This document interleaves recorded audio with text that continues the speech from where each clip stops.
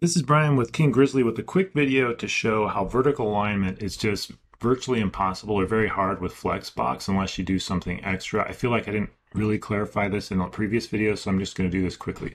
So what I have here are a series of pre-built layouts that we like to use with copy and paste inside of Elementor. And as you can see, I do have them looking fairly well aligned vertically. When I say that, I mean like the two columns or the columns in this sort of seem to line up with the columns here, right?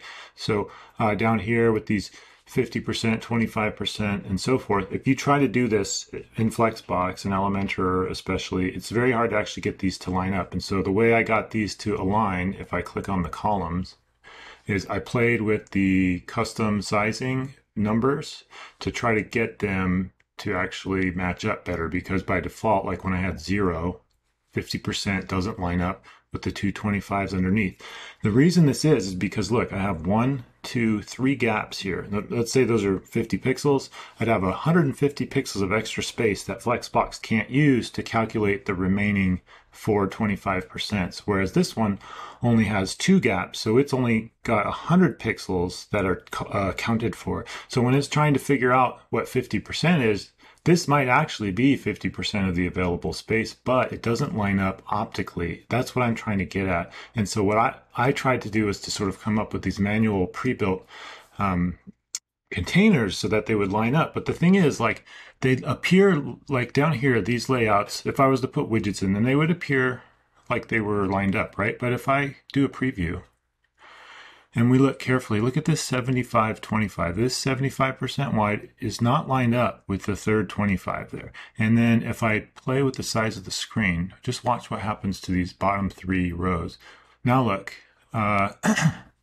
this 50% here, it doesn't line up with the 25 underneath. And it's all about math because there's just different numbers of gaps. So Flexbox is properly dividing up the remaining space. It just doesn't match.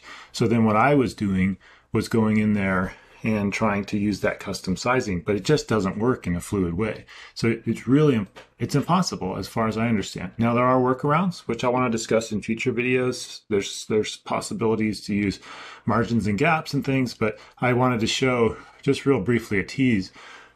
This is what I've been using lately. I have one pre-built system or panel, like building block. It's nested 4 layers deep, but I can get it to 2 or 3 depending on context. But let me show you the basic idea. I've got a panel, which would be a section, like say I have a features section or product section on a website. Then I might have a row. Maybe it's like a product with an image on the left, text on the right, whatever. Inside of a row, I have a column.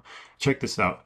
I have a 1 sheet of CSS, sort of like Bootstrap, and I preload my containers with different little variables and things. Don't worry about these, I'll explain later, but the gist is this means 50%, right? So if I duplicate this column, duplicate, now I've got two 50s, they line up perfectly. Now if I wanted that second one to be 25, I just type in 25% for my variable, there we go. If I duplicate it, whoops, let me try that again, duplicate, lines up perfectly. Now check this out, duplicate it again, it wraps perfectly. What if I want it to be 75% wide? I go 75% wide, perfect alignment. Duplicate it again, and maybe I want it to be 25. So you can see where this is going. I have figured out a system that works really well. It works with a 12 column logic. You can come out of Figma or a design program and pretty much have a 1-for-1 because it's actually accounting for outside gutters. You can actually see there's a space here for my outside gutter.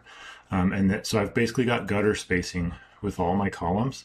And as you can see, this is actually working well. I'll duplicate this 33 3 times. Watch this. Perfect alignment. If I preview and size down, the alignments work. It works on tablet and mobile. So if I go to tablet here, you can see I have by default, they all go to 50/50s, but they're all customizable. So I could click on that first one and say, hey, I want to use the 25% here still. And maybe on the next one as well, 25. So now the wrapping is working like it used to with sections and columns. We're not doing anything really weird. I can explain this later. I am curious if people are interested in this. Like, Like, would you pay for something like this if you got the container and the CSS that makes it work? Like I said, it's just one sheet of CSS. Curious. Anyway, for what it's worth, it is possible to get Flexbox to play nice and look great and work on a 12-column grid system. And I don't remember what it is, but I came up with some helpers. Like, I actually have a way to turn the grid on in the background. There it was. Look at that. So now you can actually see it, although I don't know if I have it set up for tablet yet. That's not working right. It's supposed to be 12 columns. I may need to adjust that. I think I broke it somehow. Anyway, I have a way to turn on a 12-column grid in the back. I just need to fix my CSS so you can actually see it aligning to the grid or not.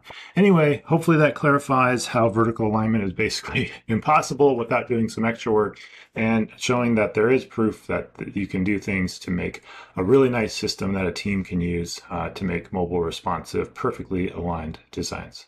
Curious what people think. Have a good day.